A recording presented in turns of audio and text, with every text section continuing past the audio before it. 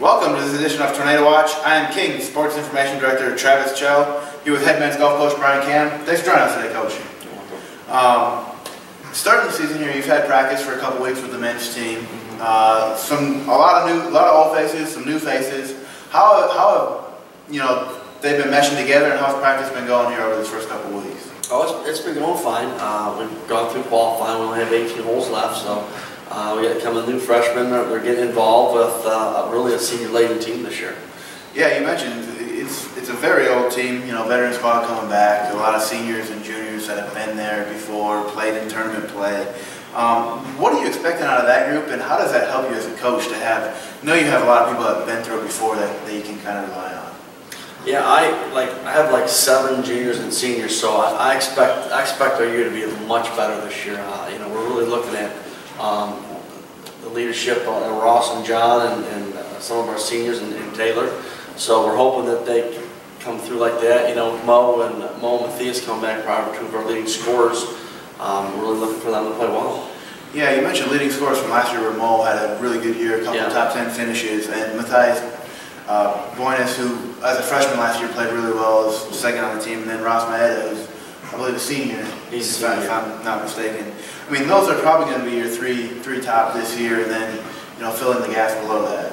Well, we're hoping. I mean, but you never know if somebody's going to come from down there and have a really good year. That's really what we're hoping for, to somebody else to join the mix. Yeah, it's nice to have guys like that too who've been there to help lead and teach those younger guys on how to get to that level, right? Yeah, I've really been impressed with some of the seniors this year. They've kind of taken over the team, and they're doing workouts on their own, and they're out running at 6:30 in the morning, they're out lifting weights at 9 o'clock at night on their own. So that's really been a positive thing, and I hope it shows up on the golf course. It makes it easier as a coach.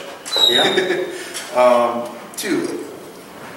Any of those younger guys, freshmen, anyone you're looking to that can maybe push them and maybe hop into that top 3, top 2 group? Yeah, we have a new freshman, we call him Pooh, he's from Thailand, and he's had a good start. He would have qualified for the first tournament, but he's got some issues from his school back home in Thailand that they haven't gotten all the stuff at the NCAA, so we're still waiting on that. Hopefully that'll happen in the next couple of weeks, but I think he'll be a good asset to the team. And golf is one of those interesting sports too. You play in the fall and then play in the spring, and the conference championship is in the spring. Right. What are you trying to get out of the fall? What are you trying to learn? I mean, it all counts the same in the rankings and golf set and all that stuff, but starting off, first tournament, what are you trying to get out of that? I would like us to go out and have that's a strong field. Kiowa Island has University of South Carolina. They can host it, and there's plenty of teams in the top 10, top 15 in the country are playing. So a top 5th or 6th would be a very good tournament for us against that competition.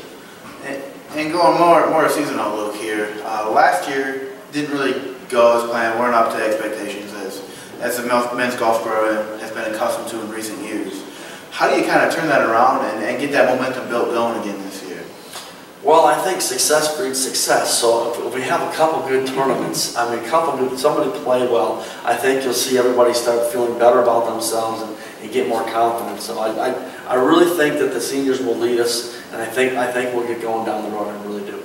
All right, thanks for joining us today, Coach. They open up on Monday and Tuesday at Kiowa Island down there, and then the next tournament is at home here at the Country Club of Bristol on September 29th and 30th if you want to come out and catch them there. Thanks for joining us, Coach, and good luck this year. All right, thank you.